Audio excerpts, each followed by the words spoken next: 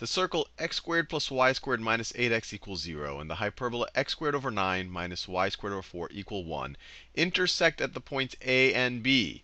Equation of a common tangent with positive slope, so of a common tangent with positive slope to the circle as well as to the hyperbola is. So let's just visualize what they're asking first. And this is going to take us multiple videos, I have a feeling. But let's just visualize it just so we can get our head around the problem. So this circle, let me complete the square in terms of x. So this circle, as they wrote, is x squared minus 8x. And then we have a plus y squared. I left some space here so that we can complete the square, is equal to 0. And then let me add half of this 8 term squared to both sides. So half of negative 8 is negative 4. Negative 4 squared is 16. So add 16 to both sides. And that allowed me to turn the x term into a square, a perfect square. This is the same thing as x minus 4 squared. And then we have plus y squared. Plus y squared is equal to 16. So this is a circle. This right here is a circle with center at x is equal to 0.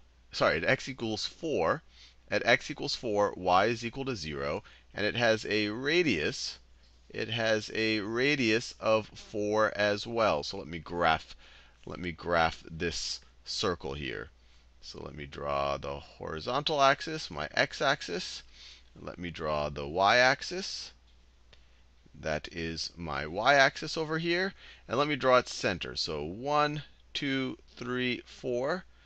4, comma 0. That's its center, and it has a radius of 4. So it's going to come out. It's going to look something.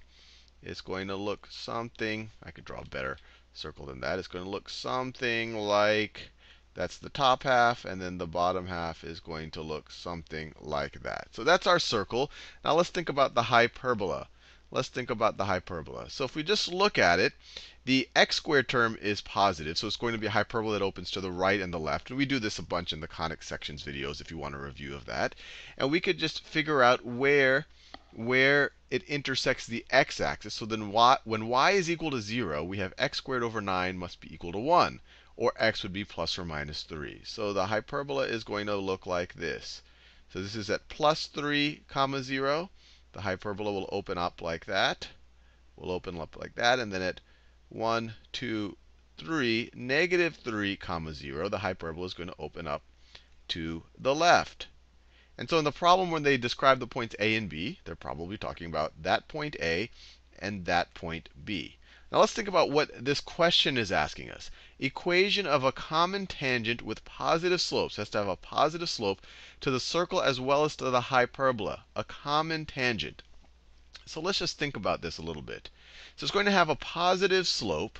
So it's going to have to, so it won't be tangent to the circle anywhere where the circle has a negative slope. So it can't be tangent. It can't be tangent over here. Can't be tangent over there. And then we could say, well, if it was tangent to the circle over here, what would happen? Well, it wouldn't be able to be tangent. It wouldn't be able to be tangent to the hyperbola.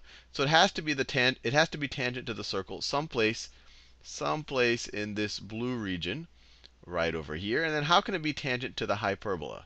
It might be tempting to say that it would be tangent to the hyperbola in this way somehow.